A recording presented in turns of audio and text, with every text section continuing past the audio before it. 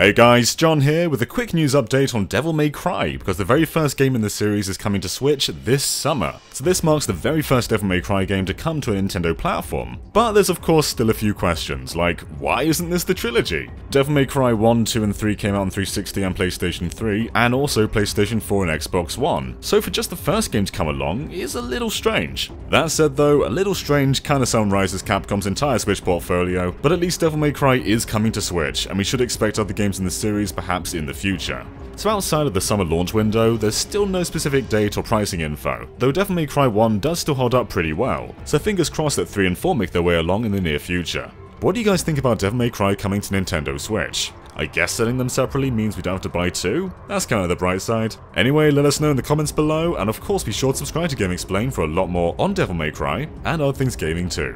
Until next time, bye.